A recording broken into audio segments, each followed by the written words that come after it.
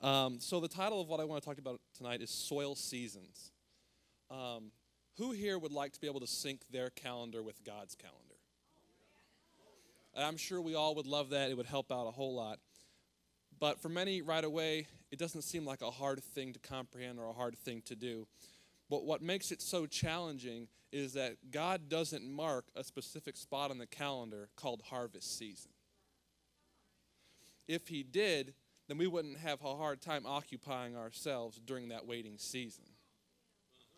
So if you know that right at 27 you were going to get married, or you knew on April 3rd all your bills were going to be paid for, you wouldn't have a problem just trying to survive and coast and make it by until that time when you knew everything was going to be all right. You would think, okay, I just got to survive till then and I'll be set. We tell God, God, I could be ready to harvest what you have for me if you tell me when the harvest is coming. I can have everything set up. I can have my finances all set up so that when it happens, I can cash in correctly and have all my ducks in a row. So let me ask you a question. How do you relate to a God in patience when he won't show you what schedule he's working off of?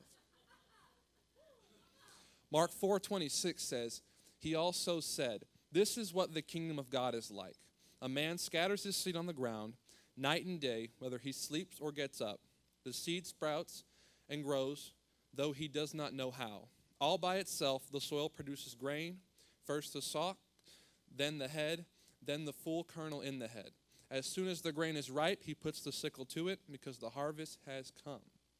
You see, the real test of the seed is, can it survive the soil? When digging up the soil to plant the seed, there's a whole lot of happiness, a whole lot of joy, because you're thinking, I get to plant this seed, and I'm so excited for what comes next. When the harvest comes, we're all excited because now we've waited all this time, and this is what we've been waiting for. And there's just so much joy that fills up inside of us.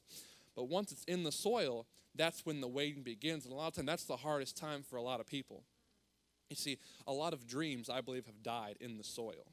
I think that's where a lot of marriages have died, is in the soil.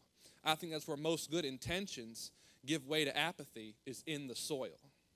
The hardest part of the seed's life is in the soil. And they don't know if they're going to get any water. They don't know if they're going to get any air or any sunlight, because all there is around them is just darkness. It takes faith to sow, yes. It takes faith to reap, yes.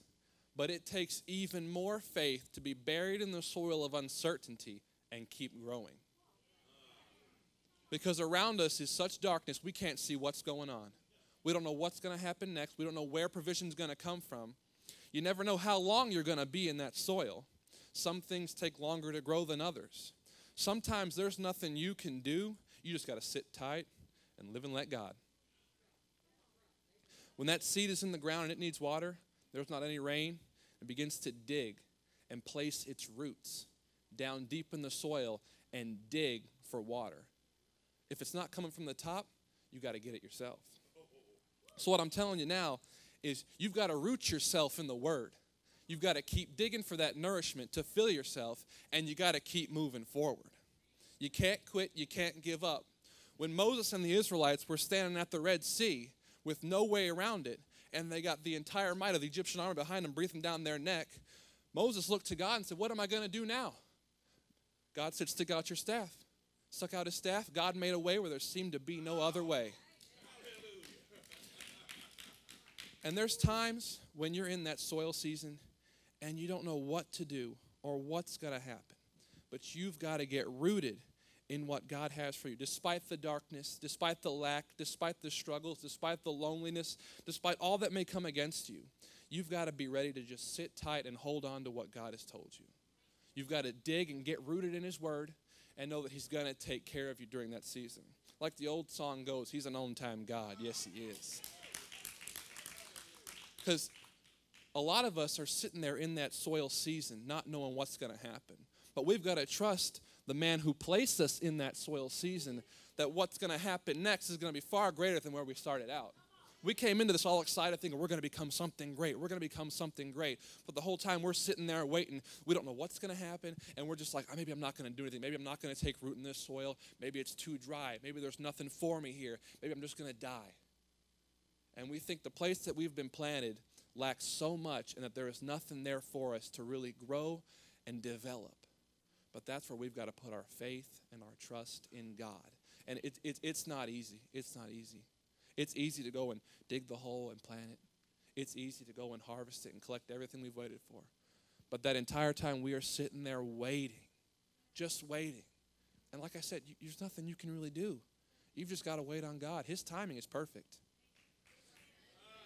So I'm here to tell you today, trust the process, get rooted, embrace your soil season, and get ready for the harvest God has waiting for you.